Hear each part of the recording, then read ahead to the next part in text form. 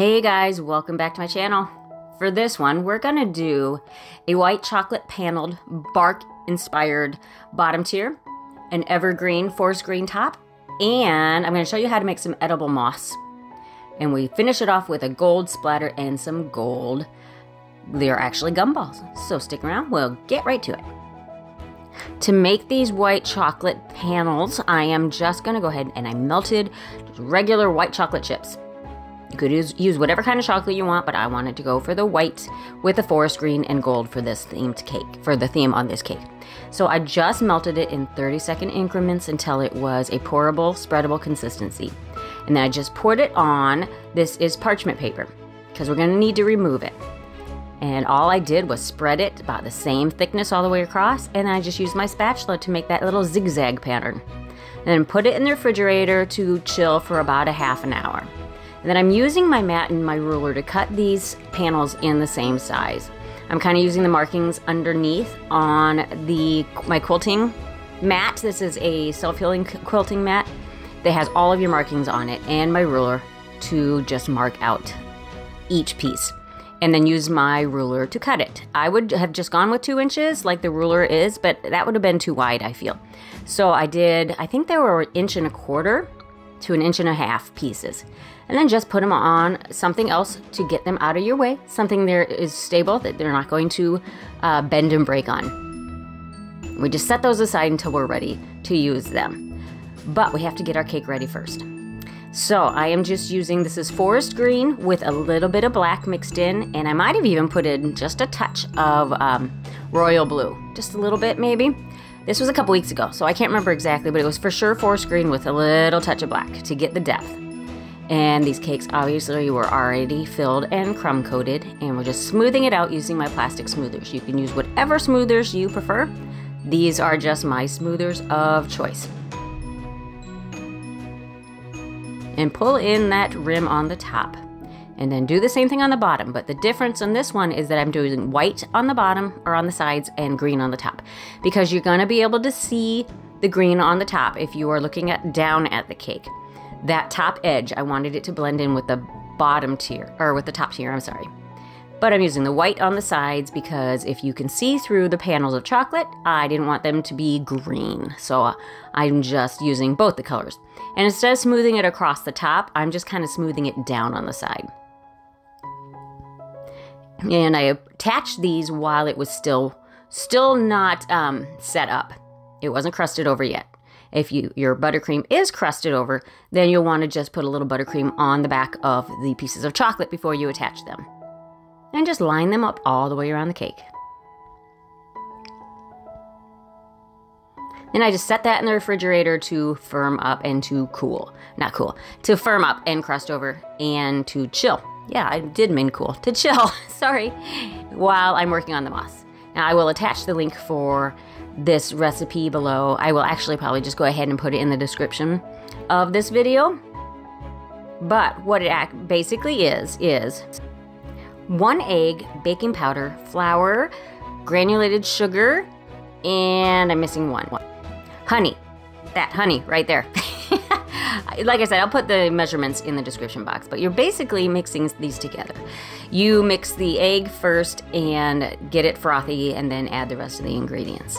And then we'll just put it in a bowl once it's incorporated and the flour is folded in. Put it in a bowl, and microwave safe bowl, and cook it in there until you have a moss. It's very fluffy and spongy, and when you pull it apart, you have moss.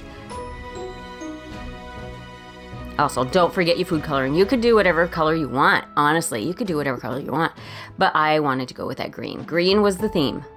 Green's been the theme for a couple of cakes recently. I think I'm on a trend here. I need to do some other colors. Suggest some colors. What colors would you guys like to see?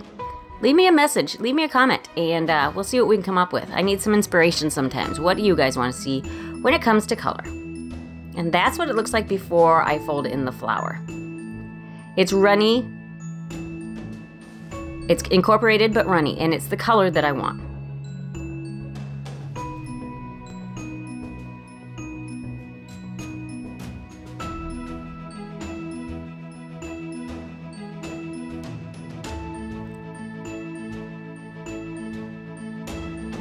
And now we're gonna incorporate our flour. You just put it in and just fold it in. Kind of like with macarons, just kind of gently scrape around the outside and bring it in towards the middle. It might take a few more minutes to mix it up, but you don't want to lose, those air bubbles that you created, which is going to give it the mossy look and feel. And here I'm putting it in my microwave safe bowl. I'm trying to make sure that I have most of it on the bottom, not on the side of the bowl, but get it down to the bottom. Wrap it with some plastic wrap before you put it in your microwave. And while that's going and cooling, because you need to let it cool before you use it, I'm going to go ahead and stack my top tier on top of my bottom tier. And since these are smaller cakes, I just used 3 straws. I use up to 5 typically. Unless I'm doing a larger tier, then I will add some, like 3 in between the outside 5. And these straws just needed to be cut maybe about 1/4 of an inch shorter, so I went ahead and did that. Add a little buttercream. And this tier is chilled in the freezer for, it was about 20 minutes, so that I can kind of pick it up and lift it on. And I don't know if you noticed there that I kind of pushed down on the board. It's a plastic corrugated board that I had the cake on, and I just kind of hold one side, put it on the edge of your table, and push down on the other side to kind of release it from the board before I lifted it up. And I wanted to add a little texture. I thought it needed a little bit more, so I just wadded up my paper towel, and I'm just kind of sponging it on there. Just a little bit of texture. I love texture. Now our moss is ready, and we're going to remove it from the bowl. And you can see here it's fluffed up some. It's very soft and gushy.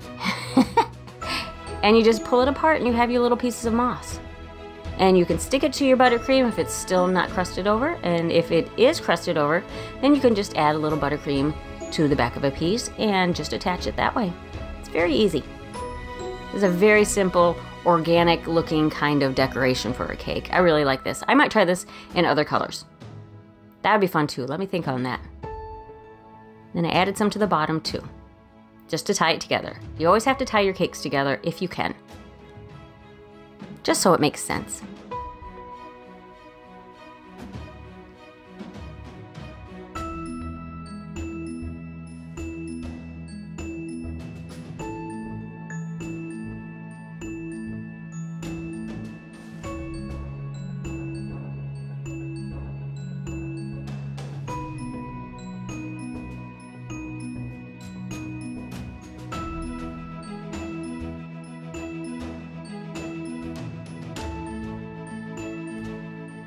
Now I'm just zhuzhing it up with some of these gold gumballs. These I just got at the store. You can get them at Walmart.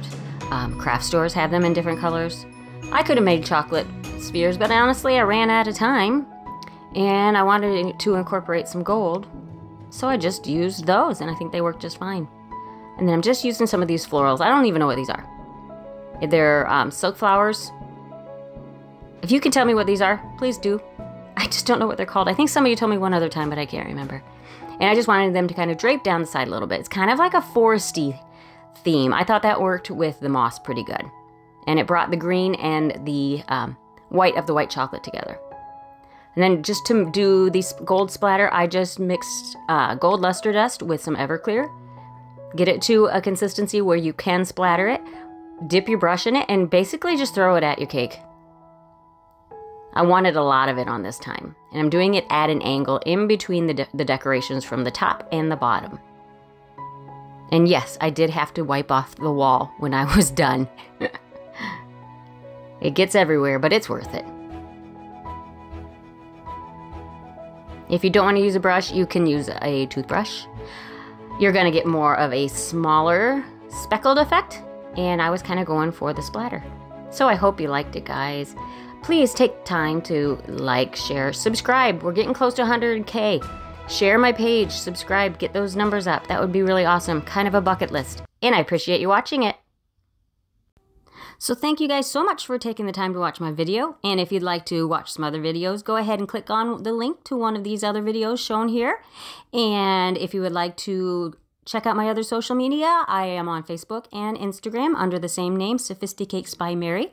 And please take the time to share, like, subscribe, and hit the notification bell so that you know when I upload another video. Thank you so much, and we'll catch you on the next tutorial.